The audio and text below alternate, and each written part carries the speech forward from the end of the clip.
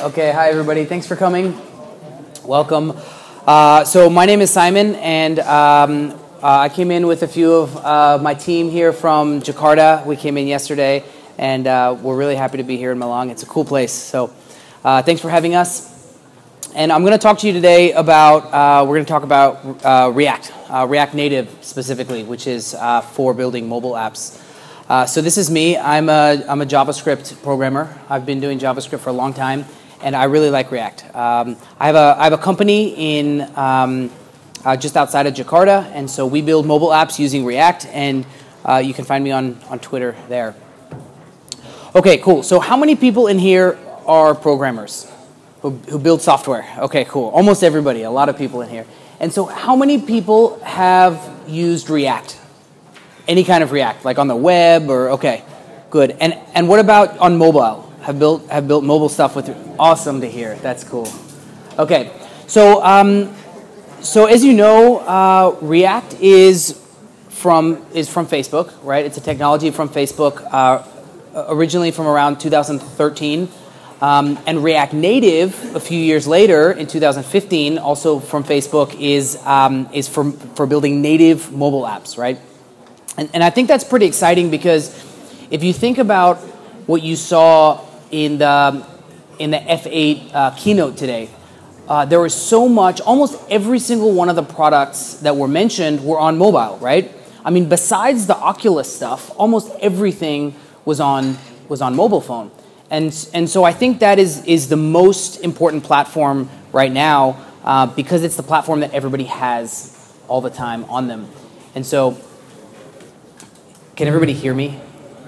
Okay, I have to hold it closer. So when I hold it closer, it's right behind me, so it sounds so loud. But yeah, so I think the mobile platform is definitely the most important platform that we have for building software on right now. And all of these cool technologies like the AI and maybe more specifically the augmented reality, right now is almost exclusively on the phone. And so some of the technologies that we're going to talk about today allow you to build stuff in a really cool modern way for that platform. So that's kind of just to tie in what we're going to talk about today with the rest of F8. React Native enables you to build high-quality native iOS and Android apps quickly and easily.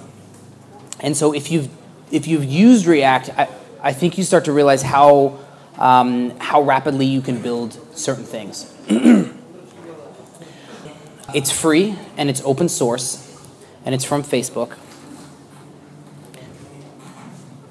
And maybe the important part, one of the most powerful things about React Native is the developer experience. Because, I mean, we could build mobile apps using other technologies before React Native, right? But it was really difficult, and you had to have iOS developers, and you had to have a separate team of Android developers, and a separate team for web developers, and the process was slow. And so React Native brings this developer experience that I think is much more powerful than what we had before. So we want to talk about developer joy, right? So we want to talk about high performance, cross-platform with this developer experience that allows you to rapidly build almost like you're building for web. If you think about on web, you write some code, you press refresh, and you see your results immediately. And so that's what React Native does. And I'm going to show you how to get started, and then we're going to build something in React Native, or at least see some code, which is why I was asking if we have developers in the room, because we're going to look at some code. So the first code that we'll look at is like React on web, if you've used it at all, is basically this, it's divs, right, and span and input elements, and you kind of put what looks like HTML into your JavaScript. And the only difference on React Native on mobile is that we just use a different set of core elements. So we use view and we use text instead of span and div. So if this code looks at all familiar to you, then React Native should be really easy to get started.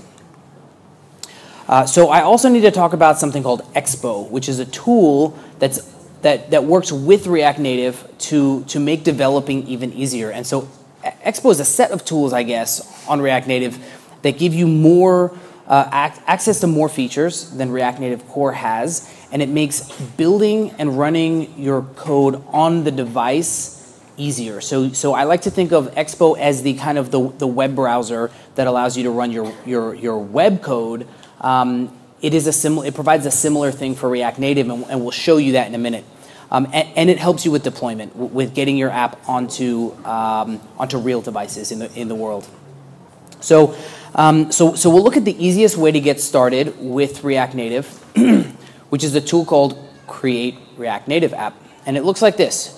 You go into your terminal, and this is on Mac, but you can do this on Windows, and you just say Create React Native App, and then you put the name of your app, and it just starts installing some packages, and it takes about 35 seconds, and then you get some code that you can write. And so when you first open app.js, you get you kind of get this class. And inside this class, there's a render method, and inside there, you can just start putting views and texts together. And so if this code looks familiar to you, then you're ready to get started with React Native. And so the third step is running the code on the device. And this is sort of where it gets exciting. So you just run npm start or yarn start, and it starts this packager. And so this is where the magic happens.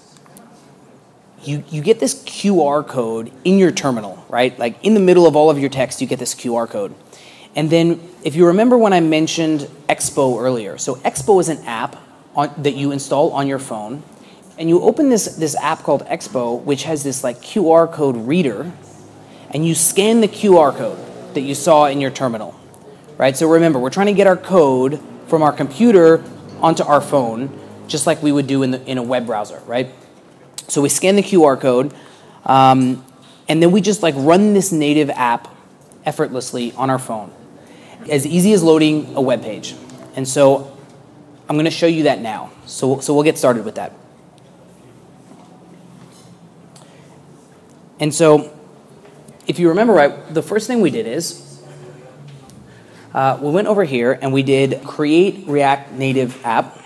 This is going to be difficult with this microphone here. I have to type with one hand, or I have to like this, you know. So the idea is here.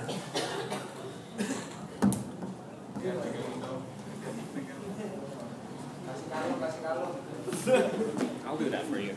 Thank you very much. And we'll just kind of crouch down here and write some code. Cool. Thank you very much. Okay, so if you remember, we started with Create React Native App, and then we just titled our app, right? Like Hello Malang. And so what that does is that starts installing all of your packages. It starts loading, like creating your JavaScript files, and it usually takes about 20 seconds. So I've created one already for us, just so that we don't have to wait for this to finish. The one I created, we just called My App, and so we just said My App, like that. And then we'll just open this in our favorite editor, right? And so, and if you remember, we have this this app.js file that we showed you earlier with a view and some text.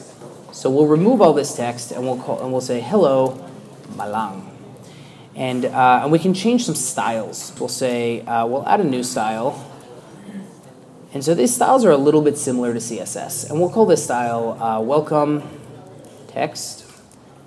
And we'll just set the color to blue. Okay, so what we've done is we've opened our initial file, we've changed the text, and we've added some color. Thank you. Thanks for holding the mic here. And so the way we do it is we put a style on our text, and we use this welcome text. And now we want to run this on our device, right? And so what we do is we say npm start. And this is the part where it gives us this QR code. And since I've already got Expo on my phone, what I can do is I can scan that QR code So here's our QR code, which is really large. And I'm going to scan that on my phone like this. And so I'll show you my phone in a second. So I scan this QR code. And while that's loading, let's show you, let's see if I can put the phone on the screen here. So I'm going to try to get my phone onto the projector here. I'm going to close that. Okay, so now we're opening this project. Okay, so I'll open my QR code scanner here, and I'll go back to my QR code and I'll scan it. Try to load this code that we wrote onto the phone. So it's thinking, it's loading something. This kind of depends on the internet kind of working, because ideally, so what's happening is, so my phone is trying to load the code from my computer over the Wi-Fi. So the idea is that when you, here it is, hello Malang. So that's kind of small. So let's say we want to make that a little bigger. So why don't we make the font size, why don't we make it 30? That should be a little bigger. So I'm going to press Command S to save it, but what I want you to see is when I press save, what happens on the phone. So the phone immediately starts loading what I've typed, and it refreshes right away.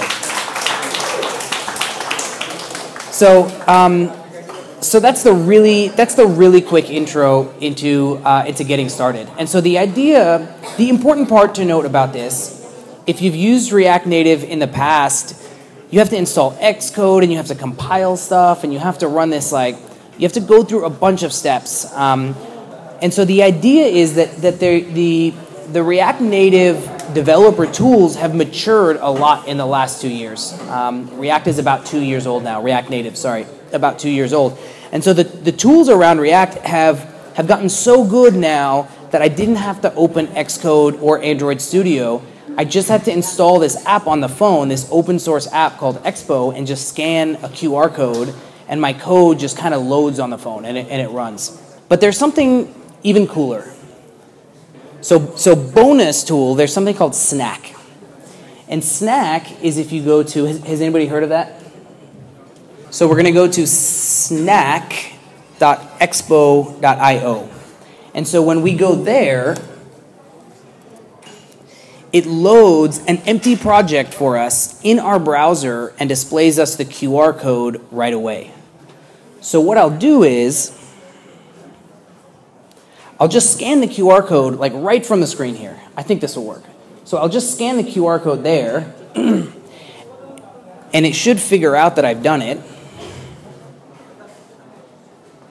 We'll give that a second.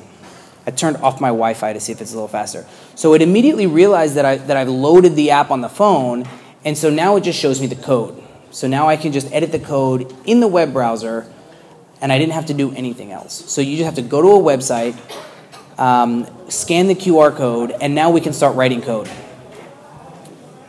So if we look at my phone here, we've got kind of like what we saw before. But this time, we're just using this website. So if we flip back over to the website, and with one hand here, we change this text to say, like, Malang is cool. Let's try that. So whenever I press save here, oh, I didn't even have to press save. It kind of just already updated. So on the phone, it's just like automatically updated.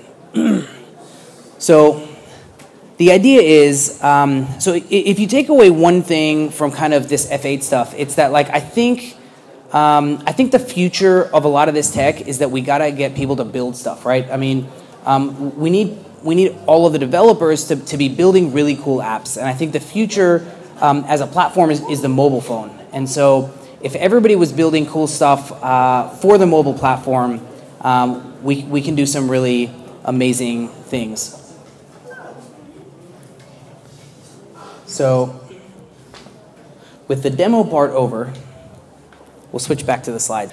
So this approach using Expo, so what this approach gives us is it gives us all of the core React Native libraries which are built in, which is mostly access to touches, like the whole touch system. It gives us access to like location and those kind of things. Plus it gives us extra stuff like audio, video, And this is all what Expo gives us. We get this QR code reader, we get maps, we get location services, we get social logins. And so a lot of the tools that you need to build an app already exist, right? They're already built by other people, and we can just use them pretty easily, or at least easy to get started with. So what do we do when we want to publish our app? We can use the Expo platform that we've been using, and we can send someone a link. And if they have the Expo app on their phone, they can run the link and they can demo our app. But eventually, we want to get our app to the App Store, right? So the way we do that is we can use this build tool, and we can either build for Android or we can build for iOS. And then that does not require you to have Xcode or Android Studio. It just kind of does all the work for you. And then it just gives you this APK in Android or this IPA in iOS, and you can submit it to the App Store. Or you can detach the project from Expo, and you can create your own, you can build it yourself using Android Studio or Xcode. And so we've kind of walked through all the steps between getting started, installing the tool, writing some code, and then viewing it on the device. And so we'll just talk briefly about when to use or why to use React Native. So one is the developer experience, right? It should feel as easy as writing a web page where you can just refresh. You can just write some code and refresh and see your changes on your device. And I think the other really powerful thing is cross-platform. Like, we don't want to write twice. We don't want to write for iOS and then write for Android. I mean, there are probably some companies who maybe only care about one device or the other, but in general, we want to reach as many users as we can. So ultimately, when to use React Native is always, I think. For the most part, I haven't seen anything that cannot be done in React Native. I mean, Grab is using React Native. The new Skype app from Microsoft is completely built in React Native. Big parts of Instagram are built in React Native. So React Native has the power to do most of what we need it to do. So it's easy to get started. Rapid prototyping. If you need to build a basic implementation of your idea to show an investor to get your startup going, that is exactly what React Native can help you do. Plus bonus, you can do over-the-air updates because React Native is written in JavaScript. We can push the JavaScript across the network to the device without always going through the App Store for updates. And it's cross-platform. So thanks for listening. Special thanks to the Developer Circles Malang and Facebook for sponsoring this, which is a really cool event. And you can find me on GitHub, and you can find me on Twitter with @SSTUR_. So thank you very much.